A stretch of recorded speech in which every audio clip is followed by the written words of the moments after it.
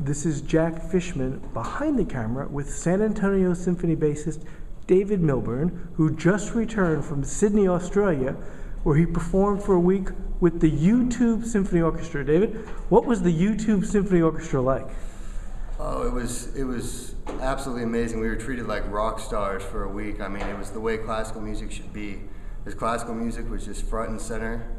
Let's see, they put all these projections on the Opera House, so people from outside could actually watch the show. Did they amplify the music outside? They did. They had amplifiers, they had screens of what was going on inside the Opera House too, so it was the first time they'd ever done that. They had to get a helicopter, fly around the Opera House just to get the dimensions because it was so complicated with the projections.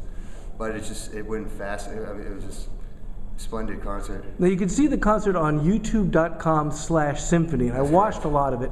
And there was also projections inside. Yes. Did that make it hard to play with all these projections going on? No, it was just so exciting. I mean, maybe the first time they did it, it was kind of like everyone's just kind of looking around, you know, not really paying attention. But I mean, by the time the concert came, it was just so much energy. I think everyone was just ready to go. Now, who was the audience for this? Was it a normal audience just from Sydney, or was it a special crowd? It was people just from Sydney, but the live stream actually broke a record. It was actually a historical concert for most hits in a live stream in YouTube history. So there was over 30 million people on their computers that watched it, and 2 million people from their mobile devices. So I think the previous record holder was U2. So Bono ended up number 2. Wow, that's impressive. Now, the orchestra was made up of musicians from all around the world, right? Mm-hmm. What kind of folks did you meet? Oh, I met people from South America. I mean, I think there was 40 of the 101 were from America or from United States.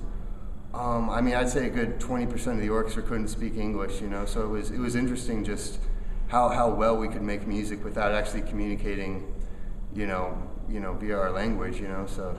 And Michael Tilson Thomas only rehearsed in English? He didn't have translators? No, so. Now, how about getting your bass to Australia? How did you manage that? Luckily, they had basses there for us. I actually got to use a bass from the principal of the Sydney Symphony.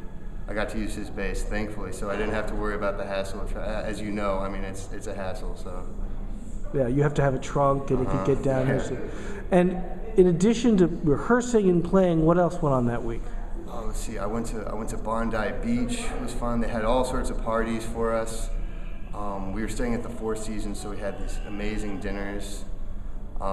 This is all paid for by Google, all right? Paid for, yeah. They gave us phones, so we actually, I mean, because that was the whole point of the project, was just to see how far this digital media could take us for a classical music concert. So one of the rehearsals, we put our phones up on our music stand and recorded us while we were playing in the middle of the rehearsal, which is something you couldn't do in a professional orchestra because of all the, you know, regulations and such. But I mean, that was the whole point of it, so it was really exciting. Do you think there'll be repercussions? Meaning, do you think this will get copied by regular orchestras? I hope so. I really do, because it just brings so much exposure to classical music that's not there before. You know, and I can see how someone maybe like Prince would be, oh, I don't want my music online, you know, because he's a multi-millionaire. But I think for this, the exposure is going to bring nothing but good things. Well, I hope everyone goes to youtube.com/symphony, watches you play, yes, and gets to experience some of that video. And we appreciate you taking the time to talk to us, and we'll all go watch the video. Yeah, they didn't show the basses too much, so if you want to see me, you have to go to the Britain bass variation, which is right before the intermission. So they didn't show the basses much, of course, you know, but yeah, please check it out. youtube.com/symphony. Fantastic. Thank you so much. Yeah, thank you.